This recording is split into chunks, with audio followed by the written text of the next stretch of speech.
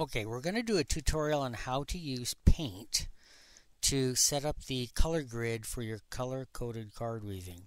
So you want to click down here in the bottom corner and pull up your menu, and then you're going to want to roll down until you see P, and you will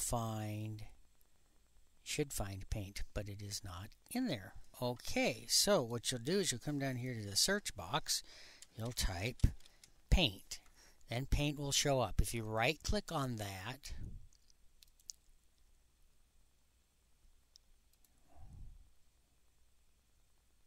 there we go, you can say Pin to Taskbar. And what that will do is that will put Paint down here on your taskbar to make it easier to find every time. You can also choose to pin to Start menu. I already have it pinned to the Start menu, so that didn't show up as an option, but one of the options that will come up is Pin to the Start menu, and then you can just pin it to your Start menu like I did right here, and it'll show up there as well. So that's two ways you can make it easy to find. Okay, so I'm going to click on Paint. Here's Paint, and you'll see there's a big white workspace. And what I'm going to do is, that's too big, so I'm going to come down here with my cursor. I'm going to go to this little dot in the corner until I see two arrows. I'm going to hold down my left mouse button, and I'm going to drag that window to a much more manageable size. Okay, a lot of these tools, you'll see the four little dots on the corners, and that means you can drag them and resize them. Okay, so for the purposes of what we're going to do, I want you to come up here to this Select, click the down arrow, and come down here and hit Transparent Selection. That's important. Then you come over here and you've got all these different tools. We're going to select the rectangle tool. Then we're going to come over here and we're going to make sure that this color 1 is the important color and we want it to be black. You would just select it by clicking on the color square to change the color, but we want it black. Then we're going to hold down the left key and we're going to drag the mouse to create a square. Get it approximately the size we want, and then I'm going to let go of the left mouse button. Come over here to where it says size and pick the smallest size.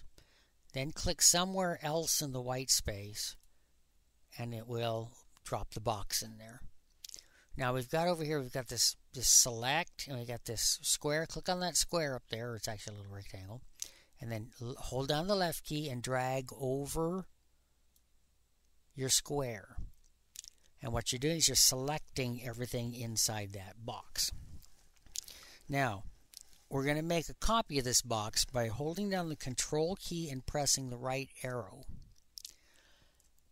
Then you let go of the Control key and you start tapping on the right arrow, and it will move the copy of the box over until it lines up.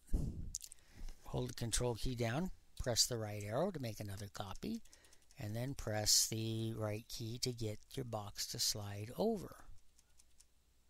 And you'll do that. Let's say we're going to do 8 cards.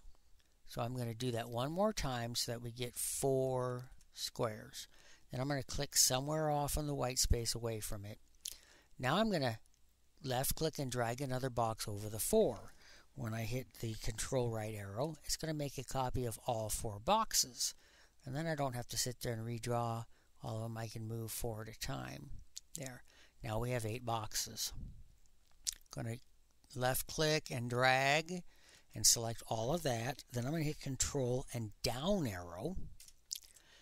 And then start tapping on the down arrow and move that whole row down until it lines up.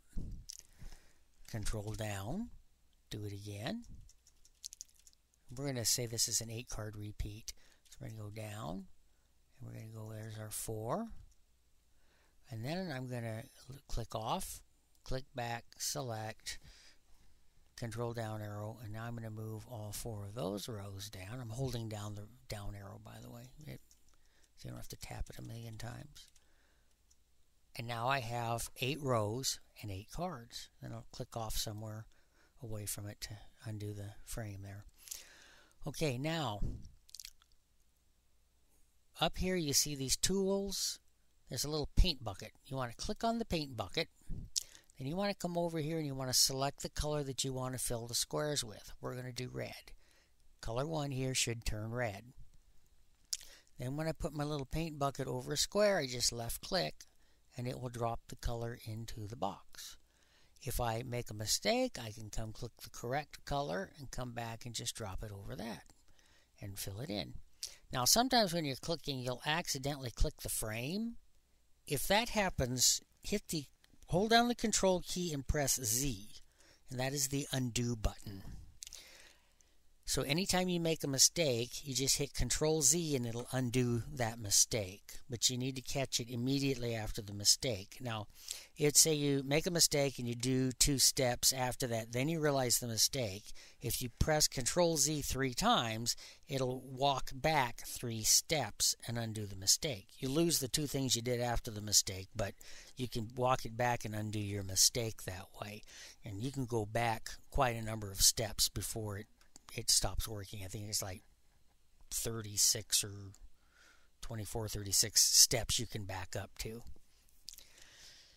So then you just come in here and you just fill in the colors as you need them for each set of instructions. Now, if you want, you can click on this select frame over here and drag a box over that, and then you'll get 4 arrows. And when you do that, you hold down the left key and you can drag your frame anywhere you want on the picture. So I'm going to drag it up here, and then I'm going to click off that, and then I'm going to come down here to this bottom corner until I see 2 arrows, and I'm going to drag that up to there. Now I've only got my frame. Then I'm going to save it. I'm going to say File, Save As. Oops. Okay, I want to be a PNG. I'm going to save it in my picture folder, and we're going to call it 8x8 grid. Okay, now let's say we have downloaded some pictures of some instructions. So we're going to come over here and say Open. We're going to come over here and we're going to pick one of the pictures we've got, and this is one I did a while back. And I'm going to see this little dot on the side. I'm going to hold it down till I see 2 arrows, and I'm going to drag it off to the right so I have more workspace. Then I can come over here under Paste. I can say Paste From, and then I come over here to my pictures, and I have this 8x8 grid, and I'm going to click on it, and then click down here on Open. It's going to drop my picture in the upper left corner. Then I'm going to get you can kind of see my 4 arrows. I'm going to have my 4 arrows over it. I'm going to hold down the left key and I'm going to drag that over to where I need it. Then I'm going to let go and click off the box, and it is there. And then, like I said, you can select, if you need to adjust it, you just select it, drag it to wherever you need it. That way, if you have instructions, you can add a frame and fill it in. Now, this one's already done, so I'm going to get out of that. And I'm going to hit New, and it's going to say, do you want to save? And I'm going to say no. Okay, now one of the things you can do is you can come over here. I'm going to select a new window, and I'm going to pop it over here. I'm going to go to Google, google.com, and I'm going to type in here Pinterest card weaving directions. I probably spelled Pinterest right. I did. So it says 997 best card weaving images on Pinterest. And there we have instructions. Now, some of these instructions aren't going to be very clear. This one's probably not clear. Let's select this one. I'm going to left click on it, and then it'll come here, and then I'm going to left click on that picture, and it's going to blow it up really big, and it's got nice clear instructions on it. I'm going to right click on it and say Save Image. It's going to come into here. I got pictures, I got SCA, but we're just going to drop it in the main picture folder. I can rename it if I want. I'm not going to. This starts with F14. Okay, we're going to hit Save. Then I'm going to open up my folder. I'm going to go to Pictures, and I'm going to scroll down here until I see right here, this image. And then I'm going to right click on that image and I'm going to select Edit. And that pulls it up into Paint. I'm going to go right over here to this little right arrow and click down and drag it over so I have some workspace. Okay, now in this case I can see these instructions. Where's my cursor? I see these instructions, and the left ones are the forwards and the right ones are the backwards. Now, as you see, the largest number in those instructions is 30, so that tells you this is a 30 card design. So then what I'm going to do is I can either create my own frame over here, just like we did before, and make it 32 wide and all that, but I can also come under here and say paste from and get my 8x8 grid and put that over there, and I'm going to drag this workspace. I clicked off that to get rid of that frame. I'm going to drag this workspace wider, and this instruction here, you can see that it repeats every 14 turns. So I'm going to want 14 in a row. So I'm going to click on the paint bucket. I'm going to, since the color 2 is white, I'm going to right click on the blocks to turn them white. So left click puts color 1 in there, right click puts color 2 in there. So you generally leave color 2 to white.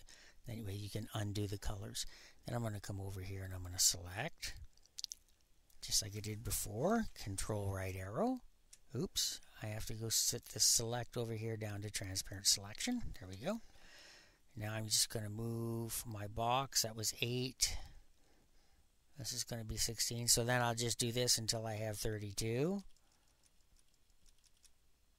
And we'll pretend we have 32 across. I'm going to select, control down arrow. Now I need 14. So I have to position this in such a way that I have 14, 1, 2, 3, 4, 5, 6, 7, 8, 9, 10, 11, 12, 13, 14. Okay, I have 14 rows now. And then if I stretched out to 32, I'd have 32 blocks. Now, if this is too big for you, you can right-click or, put the frame around it, click on this bottom corner, and you can adjust it a little bit. But if you adjust it too much, you'll lose your frame. So, and I messed it all up. So I'm gonna select it, and I'm gonna hit delete, and that takes it out. Okay, so in this case, because my grid was so big, I would have to start over and make a new grid using smaller grid. And then once you're done with that, you just come over here and you click save, and it would save your grid and everything down there. So that kind of gives you an idea about how you can find patterns and then make the grid to do your coloring chart.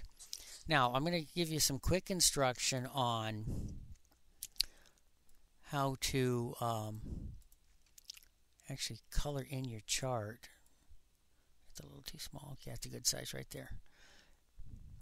I'm not going to do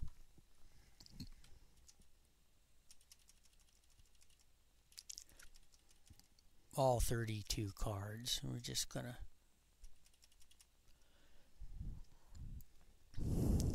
do that. And then I'm going to put some rows on here. Come down here and put a few rows. We got 5. Okay, so we need more than 5, so we'll go 3, reselect, drop down some more. And one more time. Just pretend that's 32. Okay. So we're going to read the instructions, and the instruction you always start your cards on blue. So, just to help you out,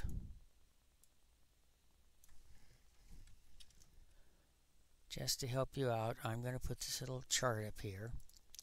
I'm going to put the colors. So the first color you turn is going to be yellow. second color turn is going to be red, third color turn is going to be green, and the fourth color turn is going to be blue. So that helps you to see what you're supposed to be doing. So when we're down here, the first row says 1 to 30, which is all the cards, get turned backwards. So if we're on blue to start, turning it backward, we're going to go to green. So we'll select green, and we'll say all the cards are going to be green. And then we have to do that 5 times. So rolling it back from green, we'll go to red. Rolling it back from red, we go to yellow. Rolling it back from yellow, we'll go back to blue. And one more roll back will take it to green. Oops. Select the green. There we go. Okay. Then on row 6, it says 9 through 15 are going to go forward. Or I say right here. And 1 through 8 is going to go backward, continue going backward. But 9 through 15 is going to go forward. So we're going to pretend that the left 2 are supposed to go forward and the right 2 are supposed to go backward. So the left 2 forward from green is blue. So we would select blue and those left 2 go forward. And they were supposed to go forward for 2 rows. So we'll go from blue to yellow because that's the next word. Whereas over here on the left, on the right I should say, the right 2 have to go backwards. So backwards from green is red. And then it does it twice, so backward from red is yellow. And I did something wrong here because that shouldn't have worked that way.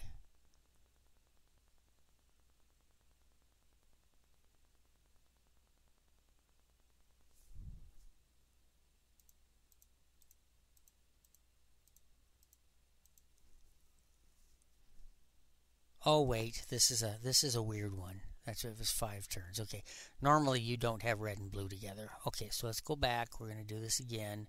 See, even I make mistakes. Okay, so we go back 5. We're going to go forward again. So that would be blue, and then forward again would be yellow, and backward from green would be red, and then backward from red would be yellow. And then the next one, 1 to 30, is all forward. So forward from yellow is red. So everything goes forward to red. And everything goes forward from red to green. So we fill in the green. And that's basically how you do it. You just figure out, you count over the numbers, and away you go. Now, how do you keep track of which row is which? Well, you come over to this black A, and you drag a box down here. Let's change our color to black so we have black text. We're going to drag that box out, and I'm going to type 1 space, 2 space, 3 space, 4 space, and because we got 4 rows.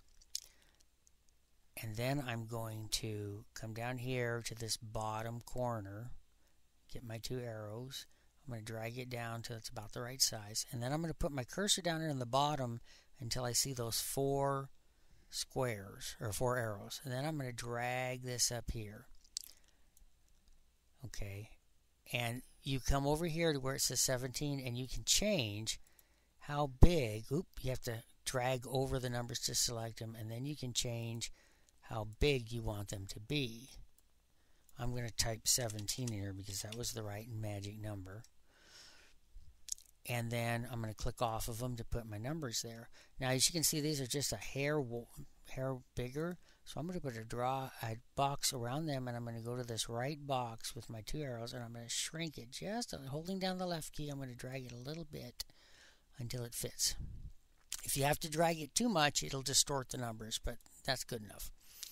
And then you can do the same thing for if you want to number your rows. You would say start backwards.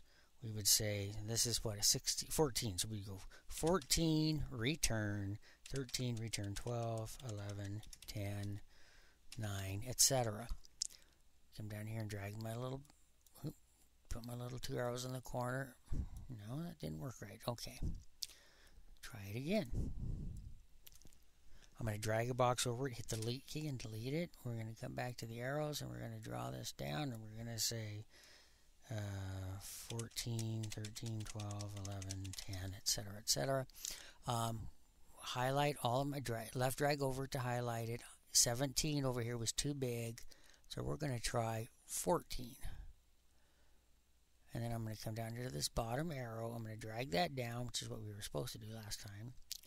Get my 4 arrows. Where are my 4 arrows? It's being touchy. Come on, there we go. I'm going to drag these numbers up, and I'm going to say, are these numbers lining up? They're not quite. They're just a hair too big, so I'm going to try 12. 12 is not bad. So then I can just drag it over, and again, if you have to, you can click on that bottom arrow and drag that just a tad, make them just a tad bigger so they all line up properly. And then you can number your rows as well. And if it's a really wide pattern like this, I would suggest that you number both sides. It'll make it easier. Now, here's a trick. Come over here to the select, drag a box over your numbers, hit your left or your control left arrow, and then drag those numbers, holding down the left key, until you get them to the other side.